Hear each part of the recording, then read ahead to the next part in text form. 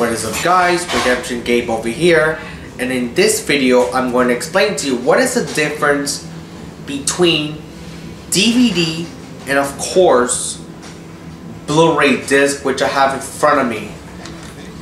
So without further ado, let's hop on it and roll it.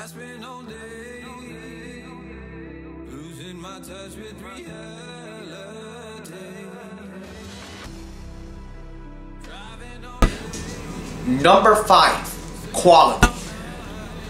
Quality is never going to be when it comes to Blu-ray disc. Blu-ray disc has always been perfected. In fact, I am actually going to show you the two versions of a movie I got in Blu-ray and on DVD. So this is the DVD version of the Mario Brothers movie. Notice that the Nintendo logo is a little bit blurred as what you see right now. And this is the Blu-ray version of the Mario movie with the Nintendo logo and the Illumination logo with a much better picture quality. So what you just saw was the DVD version of the Mario Brothers movie, which I saw in the movie theaters, that I went to watch again at home. And inside of this, in this case, includes a DVD and Blu-ray version of it, if it includes one. So that's the questionable difference is obviously going to be quality.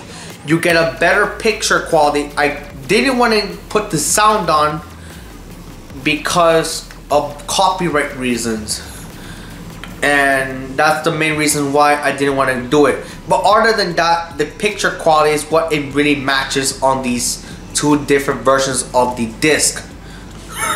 Now, also the fact that the next thing I'm gonna go, which is coming up, is number 4 is obviously gonna be more storage options on a Blu-ray disc compared to the compact disc, digital versatile disc, and now the Blu-ray disc. Blu-ray disc obviously offers more storage options on it. This means, for example, the single layer disc, which I think the Mario movie was recorded on a single layer disc, because you don't need to put as much on it for a 1 hour and 32-minute film when it was in the theaters, so they put it on a single layer disc. If it's a longer film, you put it on a dual layer disc, which is 50 gigabytes. And the more layers we put in there, it's more storage that involves and things like that. Digital versatile disc, the storage is a lot smaller. A regular size movie will only fit 4.7 gigabytes. But also dual layer DVDs can also fit at least 8.7, and the regular mini DVDs, which are not as common and also irrelevant, is 1.7 gigabytes in size. CDs on the other hand, which are mostly for music, sometimes for movies, but it's hardly used, because if you probably notice with the CDs, if you dare to put a movie in there, it's honestly not gonna fit. And not only that, the quality will have to be compressed, it will have to be recompressed, and therefore you ruin the quality, and therefore it has to be smaller the file size. By recompressing the quality, you lose the quality as in a film, or they can just release in separate discs to watch. Much like in computer games, with the CD-ROM, DVD-ROM, they can just release it on a Blu-ray disc. Right. But no, because not everybody on their computer has a Blu-ray disc drive. And that's the reason why the size actually matters when you're fitting any film in there to release it on a smaller format, like a television or computer screen. So the size is what really blew DVDs and CDs away.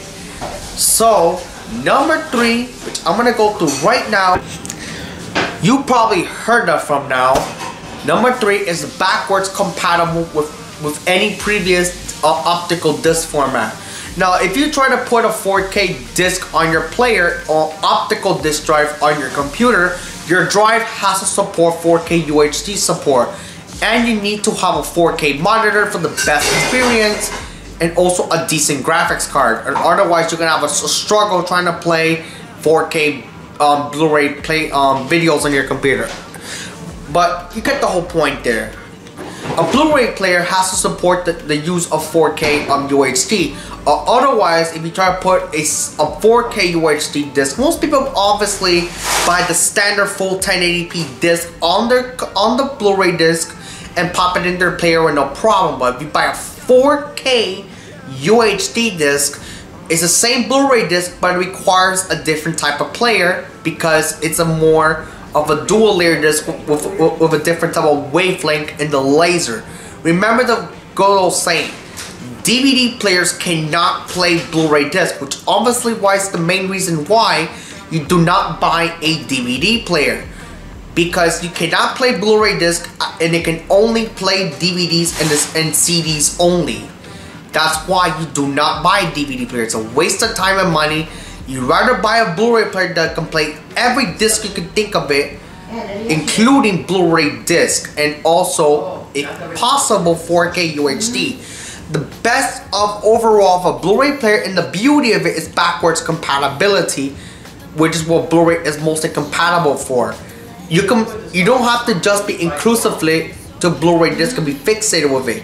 It's very backwards compatible to DVDs and also the good old audio music CDs. So if you must know, if you think that your music CDs are not gonna play, guess what? It plays on your Blu-ray player without a problem. That is the beauty of backwards compatibility, when it plays without the hitch or without the fuss.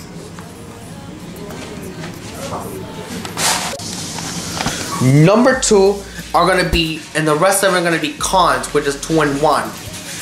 Now, this is gonna drive people away when they're gonna get Blu-ray discs. And number 2 is you need a specific player to watch Blu-ray disc, and sadly, but it's true.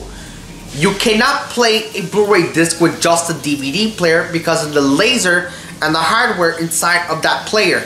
So because DVDs only utilize a red laser, a Blu-ray disc needs a blue laser, and DVD players lack that type of laser mechanism to read that disc.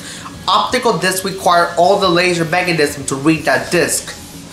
And for computers, you're gonna obviously need a BDR drive or a BD-ROM drive to just read optical discs that are on Blu-ray disc. But the only difference is that's the only con. I'll go to the next con, which I'll hop on, which is copy protection, which that's gonna be covered on to the next con, which I'll go next. But obviously has to be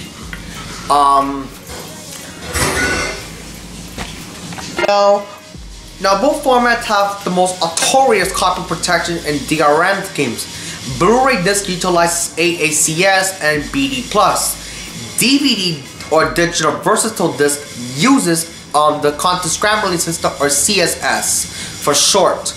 Now both systems are copy protection schemes, so if you don't have the right disc to play the movie and your player detects a pirated content, which I don't think it does actually, it won't play the film because you don't have the right disc. Like, think of CD-ROM games or DVD-ROM games. Reason why developers are starting to put the disc check on the computer, because they're so concerned that people are trying to copy games on the computer.